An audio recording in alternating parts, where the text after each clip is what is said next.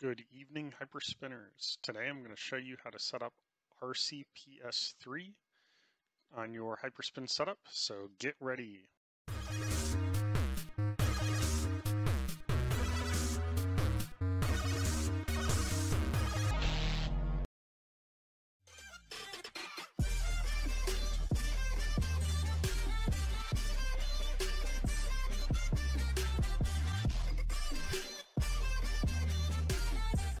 Alright guys, first things first, what we're going to do is we're going to go to rpcs3.net/download, and this emulator is still very much in production. They are pumping out updates left and right here, guys, so I'm actually 2 versions behind here, which is nothing because they're literally updating this so often. So what you're going to do is just go to this download page, and you are going to click download for Windows. And once you've done that, what you're going to do is you're going to create a folder in your Hyperspin root folder under the emulators folder. I've labeled it as RPCS3. And what you're going to do is unzip those files here. And once you've done that, one thing that we're going to keep in note here is you will have to find the games, and they're ripped essentially. And what we're going to do is we're going to find them in your dev_HDDO folder. You're going to find them in your game folder, and then the name of the game is here, and you'll find the actual code for that game on the download when you end up finding it.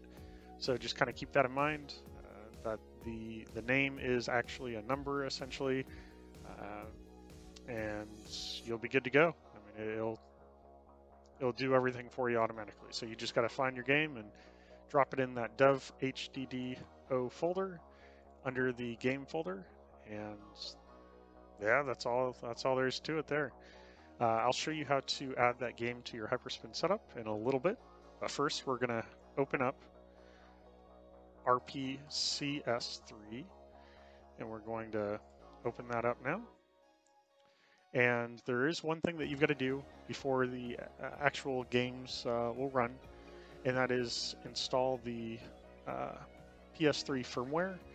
And what you'll see is in this quick start guide, we'll tell you how to do it. I'm not going to actually do it here because it tells you right here, but you'll have to go to the site here, and then you're going to install the firmware. And once you've done that, you'll first download the firmware from this site here, and you'll drop this file here in your RPCS3. It's going to look like that.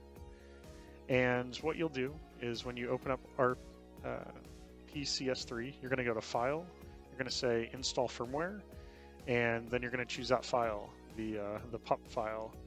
And once you've done that, it's going to tell you, it's going to load, and then like 10 windows will show up, and you'll see loading bars left and right. It'll take a minute or two to actually install all that, but once you've done that, you'll never have to do it again.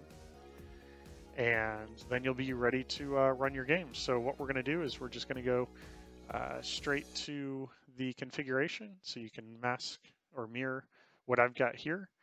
And here we go. So we're going to go to Configurations, CPU, and this is what I've got. And your system will be different depending on your CPU and your graphics card, but this is what I found pretty standard. I don't think I've done any sort of major tweaking for this thing to run. So I've got fast on both of those. I've got load only, and then I've got 3 of these checked: the scheduler, the enable, loop, and the cache. So everything else, actually I'm pretty sure all that was default. Next we're going to go to GPU. Whenever possible with these new emulators, you're going to want to use the Vulkan selection here. And graphics device, so that's just whatever you've got. And aspect ratio, you're going to want to use 16:9. In terms of everything else on the additional settings, you're going to want to make sure everything is unchecked, you can set up settings for these individual games to kind of tinker through this, but it is best to just kind of leave these by default, and you know, just keep getting those updates because this emulator is pumping out updates like crazy. Next we got audio. You're going to select your audio, and I'm pretty sure those are default as well. The I/O, all that was default. System, that was all default. Network. Okay, the emulator, I feel like I've done some updates here, so you'll want to make sure all these are checked with the exception of start games in full screen mode. That actually might solve an issue. I'm going to try that, the start games in full screen mode, because the auto hotkey that I've got is launching correctly. It's just it virtually opens in almost in full screen mode, and actually that might fix my issue. So I'm glad I'm doing this tutorial, guys. This is helping me out as well. So this is good. Make sure that start games is in full screen mode, and yeah, we're gonna keep on going. And let's see, all that was default. So once you've done that, hit save in the bottom left corner, and then we'll go down to yeah, GPU. We've already done that with the pads. Going to configuration pads. Okay, so here we go. So we're setting up your controls here, and if you use Joy 2 key, definitely make sure that your controls are matching that. So first you're going to go to keyboard up here at the top, and you're going to set up all your controls. You're going to push the button and then push the keystroke, so you've got everything matching up with your controls in general. You just go through, click these, and click your keyboard. You know, if you're wanting to use, you know, an actual controller and you don't want to mess with the keyboard, yeah, select X input. So you're going to set player 1 and player 2 up, and yeah, that's all I've got set up. So I'm going to close out of that. You're going to hit save at the bottom left. And that is it on the configuration, guys. I'm going to just double check here. Yep, that's all. We've already talked through all those. So the configuration is pretty easy here, guys. The hardest part is just finding that firmware and then installing it using that file install firmware. And it just takes a minute or two, and the loading goes crazy, but it is worth it at the end, guys. So all your games will show up below there, and yeah, that's all there is to it. You'll just you know, click it and then start, and everything will work. So that is pretty good. So now the hard part, getting this thing to run into Hyperspin. It's actually not too bad here, guys. So one thing to keep in mind, when you have a game, what you're going to want to do is you're going to want to create a bat file, which you can easily do by right-clicking, new, and then say text file. And what you're going to want to do is, when you're in that text file, you're going to want to make sure that this is pretty streamlined here. So you're going to type in rpcs3.exe and then space, and you'll put in quotations a start quote. You don't actually have an end quote. I'm going to double check. Yeah, wait, what am I talking about? I know that's right. So you're going to have one single quote, and then you're going to put the path to your game, and this is all going to be standard here. They're always going to go into your RPCS3 and the HDDO folder, and then there's a disk folder, and then the name of that that game will show up here, and you'll want to put the number that it's associated to, and you'll find that in your download of your game. And then I put a description in there as well, so I put hyphen and then the name. And within every one of these games that you end up getting, there's a ps3_game folder, a user folder, or sorry, user directory, and then the eboot.bin. So you want to basically launch this eboot.bin for each one of these games. So once you've hit file, save as, you're going to have a text file, and what you're going to do is just right click, you'll click rename, and you'll change that extension, that txt, to BAT. So it's a BAT file, and Hyperspin is going to look for that BAT file, and that's how it's going to run your game instantly from Hyperspin. So that's all we got to do here in the RPCS3 folder. So I'm going to go ahead and minimize that. And now we're going to go to Hyperspin's root folder. So as I mentioned, these are going to be launched as if they were PC games because we're essentially calling the BAT file. So go ahead and go to your rocket launcher folder, which is, for me, it's in my root Hyperspin folder.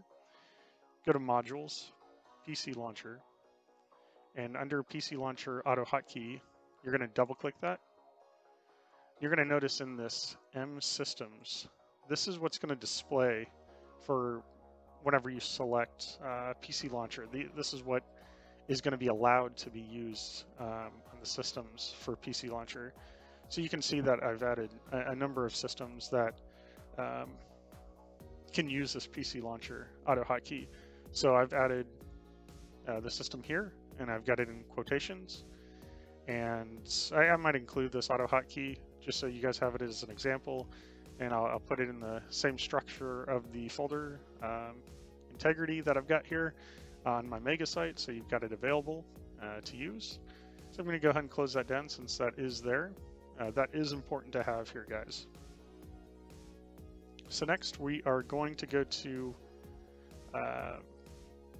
hyperhq, because what we want are the folders for the system. So we have the media folders and such. So pull up hyperhq, go to main menu wizard, hit the plus sign, and type in Sony PlayStation 3. And once you've done that, let's scroll down here and try to find this guy here.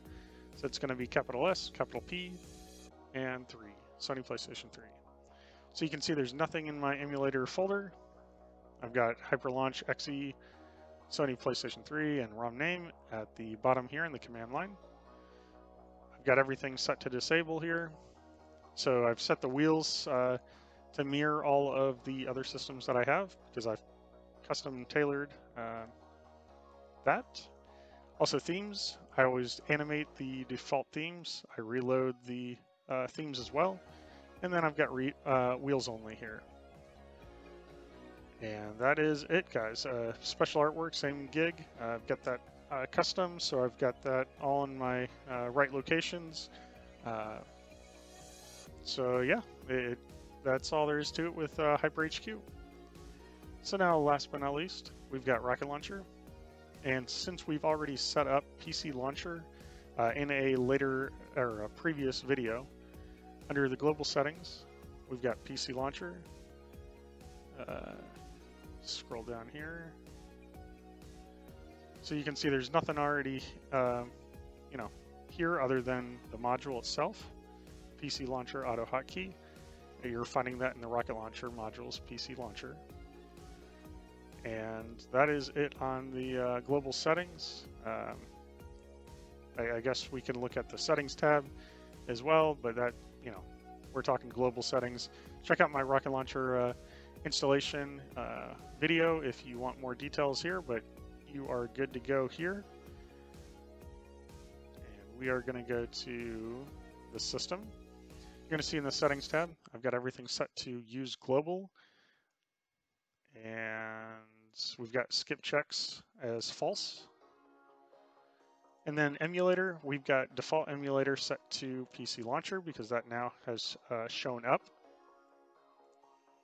And the game path, what we're going to do is we are going to point this to the RPCS3 dev HDDO/game folder, and that is going to be looking for your games there. But we're not quite done yet, guys. So we're going to go to the module tab, which we don't do very often. And what we're going to do is we're going to click PC Launcher. We're going to click the Edit Module Settings, which is here. And then what you're going to do is you're going to find your games here by pushing the plus sign. And once you've done that, you're going to select the game that you just selected here. And you're going to go to Application. And you're going to find that bat file that we had previously created. You're going to go to the RPCS3 folder. You're going to find that bat file. You're just going to point that to that by pressing the magnifying glass. You'll do that for each one of the games. And you can see there's nothing else that I've got in here. So we're literally just calling that bat file, and it runs great. So that's it, guys. And something that I've noticed that, you know, when it launches, it doesn't always launch full screen. So I just do an Alt Tab to do the full screen. But I think what I just showed you guys in the settings launching as full screen might actually fix that issue. So I'm pretty happy about that. So there's a couple other things that I want to show you, and what we're going to do is we're going to go to, let's see, Hyperlist. So we're going to try to get the database here, and I can't remember if they've actually got this up yet on Hyperspin or not. So we're going to scroll down here. Yeah, they don't here. So what I've been doing is I've just been creating my own database as I go. And what we're going to do, if you go to the database folder, you're going to find that system that we just had set up. So Hyperspin databases. And what I might do is just include this in the Mega as an example, but this is just a standard database. As it goes, you want the game name to be the folder name of that game that you know, that file is calling, and then the description is what you're going to display in Hyperspin, and that's it, guys. So it's one of the more tricky systems to set up. It's kind of hacky, if you will, but it gets the job done. It works good, and the emulator is always improving, so it's only going to get better, guys. So that's it, guys. One thing to note is the letters. Like if you're trying to letter jump, Hyperspin requires you to have, I think it's 24 games before that letter jump will actually display. So just kind of keep that in mind. If you've only got a few games, that letter jump's not actually going to work when you go left or right. So what else? I think that's it. In terms of the media itself, you will have to resort to creativity, and you know, just because there's not a lot of media out there, because it's so new here. So the images, you know, I basically created myself, and you know, use that border wheel, and yeah, the name convention, just like what we talked about before. I try to put the description in there as well. It looks like I have failed to do that once or twice. Same with the themes. There's mostly global themes here because it is so new, and then the videos, you can download trailers from YouTube essentially. So that's it, guys. Oh well, since we're talking about themes here, let me get the Hyperspin themes going here, and I'll put all these links in the description below. So we're gonna...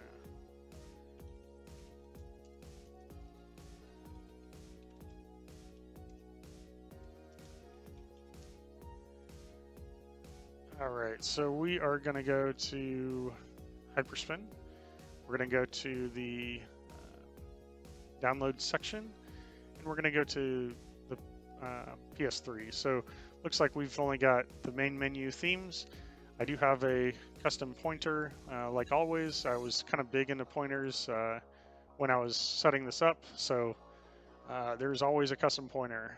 I will be releasing media as we go on subscribes, and yeah, so that is PS3, guys. I hope that helps you, and we'll catch you next time. All right, bye.